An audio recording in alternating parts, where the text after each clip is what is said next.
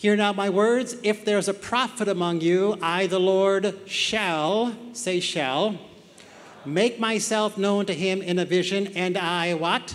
Shall speak with him in a dream. Did he say this is a possibility or this is a definite? It's a definite. So God definitely declared, if we're a prophetic people, which how many know this congregation is a prophetic group? Am I right? He said, I'm definitely giving you dreams. And I said, well, I didn't get a dream for the first 10 years of my Christian life. Well, it's because I didn't honor them, didn't ask for them, didn't believe in them, judged them, despised them. That's why. So now I've gotten over all that sickness, and I now honor and ask and receive, and I get dreams every single week. All right? Okay, that's the beginning of the Old Testament. God declares what he's going to do. Can we go forward to PowerPoint, and we'll get to the end of the Old Testament. Hosea, one of the minor prophets, God said, I did it. What I told you I would do, I've done it. He says, I have also spoken to the prophets, and I gave numerous visions through the prophets, and I gave parables. So God said, look, I told you I was going to do it, and I just want you to know I did it. Say he did it. Okay, so that's the Old Testament. How about the New Testament? Do they carry on with dreams in the New Testament? Acts 2:17, it shall be in the last days. If you believe we're in the last days, say amen. This verse applies to us right now. I'm going to pour out of my spirit upon all mankind. Your sons and daughters shall prophesy. Your young men, what? Shall see visions. Your old men, what? Shall dream dreams. All right, that's clear declaration. All right, that's for us. We get dreams and we get visions, but like I say, I didn't because I didn't believe in them, ask for them, honor them, or put paper next to my bed to record them when I woke up. Now I do all those things, and I do get dreams every week, and you can too if you make that same change that I did. So that's the beginning of the New Testament. Let's go to the end of the New Testament and see what the end has to say. Last book of the Bible, Revelation. It's all vision, whole thing. John said, I was in the Spirit on the Lord's day. I heard a voice behind me, like the sound of a trumpet, saying, write in a book what you see. And that having your journal, pencil, and paper and writing things down is an important part to receiving visions and receiving dreams. He received 22 chapters of visions and journaled them all out, so we still have them today. So from Genesis to Revelation, God gave dreams and visions and declared he would continue to in the last days. If that's clear enough for you, would you say amen? Amen. How many know that's basically irrefutable as to what God's intention and God's purpose is for us for dreams? And I live in a culture that has chosen historically not to honor dreams. I think they're going to change their mind. They're probably in the process of doing that. And we're going to ask all of you to change your mind this weekend and honor dreams and receive from dreams, because there's a lot of good stuff that comes through dreams. Can we go forward maybe one more PowerPoint, please? This will be our last PowerPoint tonight for my part of the section. Here's what God says he does through our dreams. The verse in the middle, I will bless Jehovah who has given me counsel. Yea, my heart instructs me in the night seasons. Wow. That's free counsel every night from the wonderful counselor. You tell me, how much is that worth? How many vote for $1 million? I mean, I could go to a counselor for $150, I can go to a psychiatrist for $250, or I can get an hour and a half of free counsel every night from the wonderful counselor.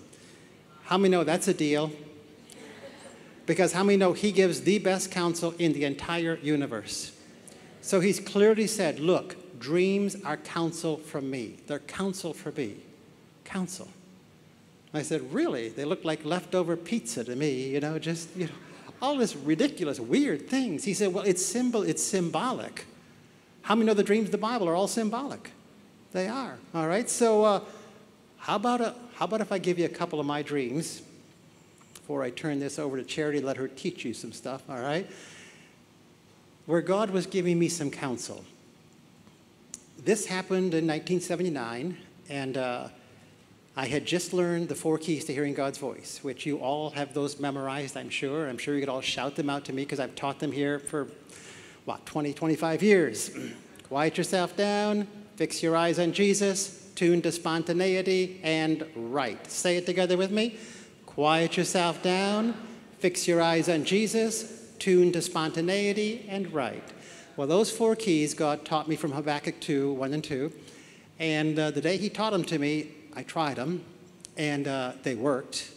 And I went to Patty every half hour, and I showed her what I'd written, and she told me it was God. And it raised my level of faith, because I'd never done those 4 things together before as a bundle ever. And I went back and I journaled some more, and that day I journaled 5 hours.